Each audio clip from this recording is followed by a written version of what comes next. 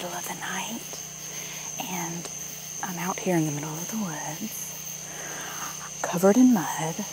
What am I doing here? From uptown New Orleans to downtown in the French Quarter, meet the real wild animals of New Orleans. Brought to you by Audubon Nature Institute. Out in the dark on a steamy night near Pearl River, Louisiana, a single beacon of light shines out from deep within the Honey Island swamp. This, my friends, is a bug hunt. Oh, that's a tiny one.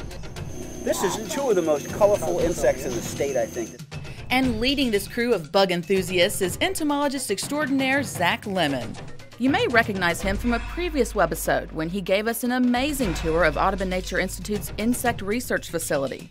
That's a day-flying moth. Now he's braving the wild to gather up a new supply of bugs. Smell that. Smell that. It's very beautiful smell.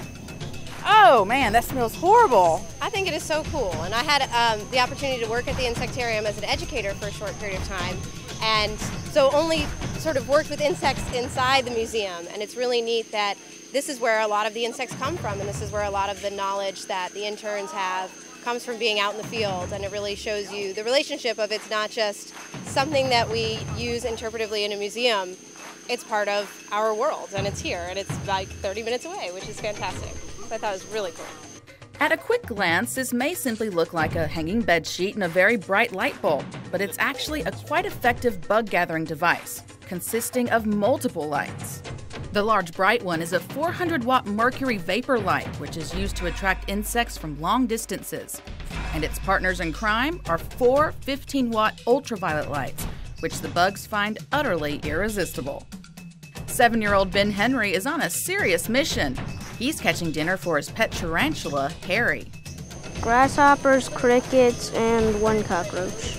I saw this one moth. It was green, like totally green and fuzzy. As Zach gathers up bugs for the butterfly garden and insectarium, he shows the group his fancy bug collecting gadgets. Long tongs, special jars, and a tube. If you go out in the jungle and you see ant researchers walking around, they wear these things kind of like a necklace. Okay. And when they see really small stuff that they want, but they're afraid to get with their hands because they might crush it or it might sting them, they go like this. Zach has caught them all. It's a big giant. Oh wow. Isn't that cool? As they hunt, these insect investigators get covered with bugs, but it's no big deal.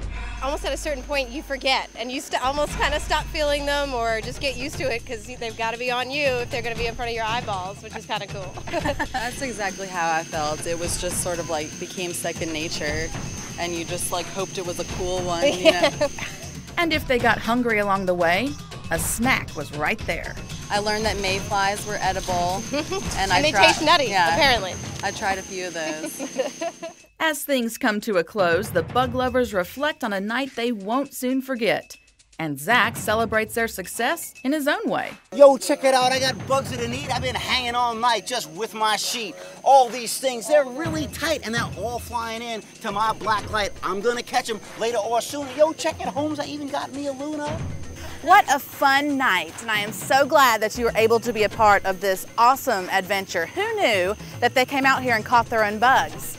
And we'll see you on the next webisode of The Real Wild Animals of New Orleans.